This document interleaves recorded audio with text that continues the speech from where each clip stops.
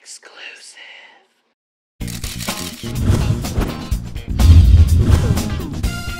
You've heard the phrase countless times. That's what she said. But did you ever wonder where it actually came from?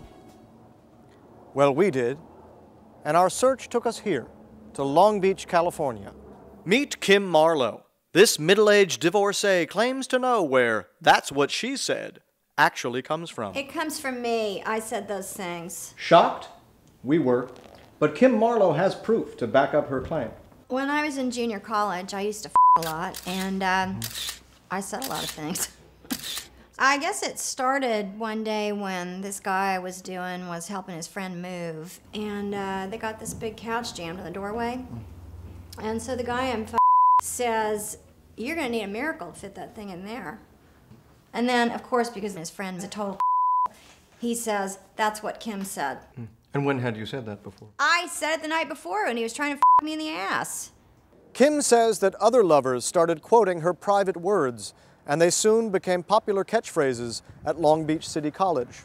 You know, I said a lot of during sex. Sure. But then people just started taking everything I said out of context. Sure. You know, like, if I said I'm stuffed, it wasn't always during sex. Sometimes I said it after I ate a lot. Or the time I said, "Well, hope you like a nice full bush." I was talking about a project for my horticulture class. Kim, I have here a few quotes that have been attributed to you. Never ends. In what context did you mean that's the biggest one of those I've ever seen?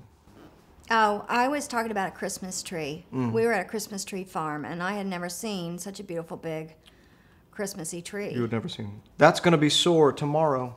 I was talking about my pussy. Okay. Put the doggy in the bathtub. That's a sex thing and a dog washing thing. Just a practical thing. Literally, let's wash the dog in the bathtub. Yeah. Yes. Yeah, and in terms of sex, put the doggy in the bathtub is when you try to fit somebody's balls in your ass and they just, you know, just keep popping out. But Kim started to enjoy the attention she was getting. She was recognized on campus and around town. People would stop her and ask her for quotes.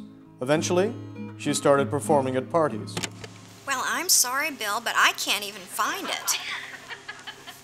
You can put that anywhere. I'm the one that should be crying. It's like a waterfall down there. Everyone was repeating my words. I thought, hell, why not make some money from it? And did you? Sure I did. At first. Till that f***ing Mike Myers ruined everything. That's right, you heard me. Mike. Let's roll a clip.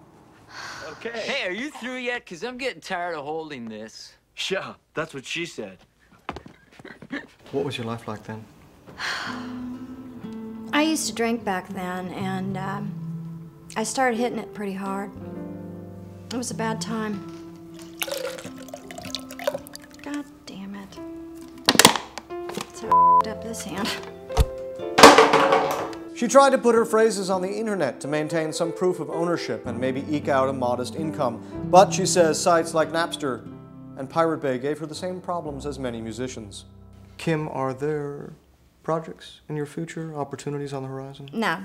Last year, some people approached me about doing a tour, reading some of my best phrases live. Right. But I turned them down flat.